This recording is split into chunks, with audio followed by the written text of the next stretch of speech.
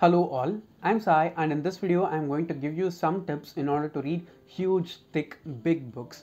Being a reader myself, I like to read a lot of thicker, huger, bigger books compared to normal sized books, and that just gives a feeling of huge satisfaction which does not come with normal sized books usually. I'm not discriminating books which are of normal length in any way because I do love normal sized books because most of my shelves are just filled by normal sized books. But at times what happens is just finishing a huge tome which is over 800 or 1000 pages long gives me that satisfaction which normal sized books don't give to such a great extent. Even with that, I don't always gravitate towards reading bigger books because all the time they just keep on intimidating me just because of the size itself. After thinking about 2 to 3 years and implementing some things in my reading routine, I've brought up some tips which have helped me in order to read bigger books easily and move faster without losing the joy of reading them. So I just want to share them with you guys. So without any further ado, let's get into the video right away. The first tip that I'm going to share is the tip which helped me the most in these past 2 years in order to read huge books, and it is to read bigger chunks of the book during each and every sitting. For example, if you're going to read an 800-page book and if you've decided to read the book over a couple of weeks, the thing which I'd suggest you to do is that sit down and read as much of the book in the first sitting. For example, if you're going to read an 800-page book, as I said before, don't read 20 to 30 pages of the book, put a bookmark and keep it on your shelf. Because what always happens when you put a bookmark in the 20 or 30 page count when it comes to huge books is that you keep them on your shelf as a temporary DNF and you're not going to pick them up really soon. So the thing which I do always is I sit down and read at least 100 pages of the book in the first sitting itself. Having seen that much progress in the first sitting itself, it just encourages me to read the book a lot more often. At the same time, it does not feel stressful or intimidating at all. While we are ready to read a story that is written across hundreds of pages, we need not ruin that experience by thinking that it is huge and we don't want to make that experience for us hard. So the best tip from my side is to read at least 100 pages when you start reading any big book. And after that you can go at your own pace because once you hit that mark, it will become much easier for you and you'll just want to read the book a lot more. My second tip is something which I don't even need to say, okay? It is to take your time. It is not necessary to finish each and every book that you start in a specified amount of time. You can read a big book over a course of 1 year also. It does not matter. It matters only if you are enjoying the book and if you are getting anything out of it or not for your own sake. For example, you might be a great speed reader and if you just end up finishing a 800-page book in 2 days, but you did not enjoy or savor the experience of reading it, it's not that much worth it according to me. So don't think about how much time it is going to take in order to finish reading that huge book because it does not matter. I'm sure that any person in the world who's a book lover is not going to get the opportunity to read all the books that are out there, and I've made my peace with it. So I just want to put it out there and make people who don't understand and feel guilty for taking their time in reading books, because it doesn't matter how much time you take reading a book, it just matters whether you are experiencing and enjoying it completely or not. Especially when it comes to bigger books, what happens is just in order to finish reading the book, we speed through them and we forget the point of reading it. So in order to relieve yourself of that stress, take as much time as you want. It doesn't matter how long it takes. Just read it slowly and experience it completely.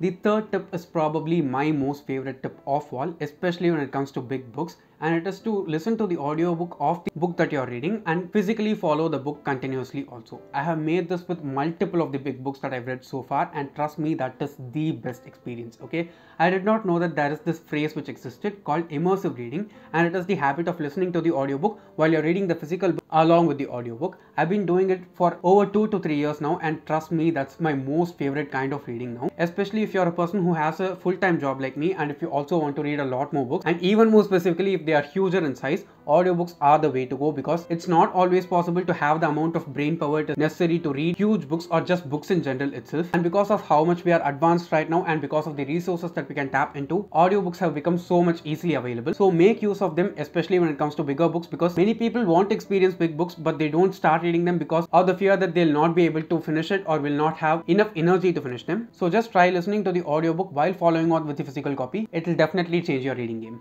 The next step is something which can work for some people and might not work for other people.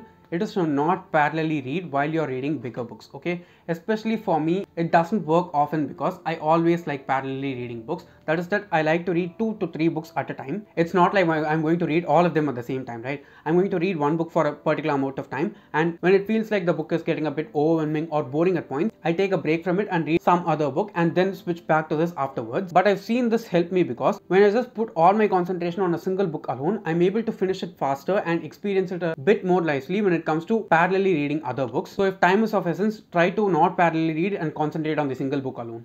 My next tip would be to read the book when you're having a lot more energy than you normally do. For example, I'm a morning person and my energy is highest during the morning part of the day. It's not like I can complete all my work and read during the evening time because I'll not have that much energy during the night time, and I'd prefer to do some other kind of hobby other than reading when it comes to the evening time for me. You might be completely different from me and be a night person, so you'll have a bit more energy when it comes to the night time. So based on which part of the day you have more energy, try to take a slot out of it and make reading a priority there so that you'll have much more energy to read the bigger book which you want to read. Other times what happens is, even if you don't have much energy, you'll be able to read smaller books easily, but just on seeing the huge size of the book itself, you will be intimidated and that might be causing you to not finish reading the book. So try to read it during the time when you have the most energy. My last tip would be to not see it as a big book but just a long story. Trust me, when you stop seeing it as a big book and just as a long story, you'll be much more invested in it and you'll be able to enjoy it a lot more because you'll be having the pleasure of being able to spend a lot more time inside the story that you're reading currently. There's no other experience which is better than that when it comes to reading. This is very specific to fiction books, but when it comes to non-fiction books, this might not work because most of them are not stories. I'm not saying that not any non-fiction book is a story at all. I have read a lot of Robin Sharma books, so I know how they are. But trust me, when you stop seeing it as a big book and just a long story, you'll be able to finish it a lot faster and also enjoy it a lot more because you'll be able to understand that you're going to stay in there for a longer time. So always see it as a longer story and not a bigger book. Finally, having said all these things, guys, I just want to tell one thing alone, okay? It does not matter what bigger book you read or what smaller book you read. The page count does not matter, the word count does not matter. It only matters if you're enjoying it or not, if you're getting something out of it for your own good or not. You need not explain why you're reading something to anyone else. At the same time, you need not also explain to anyone why you're not reading something. All of us are dealing with a lot of different stuff in life and each and everything is unique for each and every person. So what we like might not be some other person's cup of tea and vice versa too. So just keep in mind that the size of the book doesn't matter. It only matters if you're enjoying it or not. I'm just putting this video out because I know that many people out there want to read bigger books, but they are not able to read them just because of the intimidation from the size. So I hope these tips will help you to read those bigger books which you want to read. So yes guys, those are all the tips which I wanted to share. And if you have any other tips apart from the things which I've shared in this video, please do drop them in the comments below because it will be useful for a lot of people. And if you did find this video useful or helpful in some way or the other, don't forget to give it a thumbs up and also share it to your friends. And if you want to get more content from me, do subscribe to the channel. Thanks for watching and have a great rest of your day.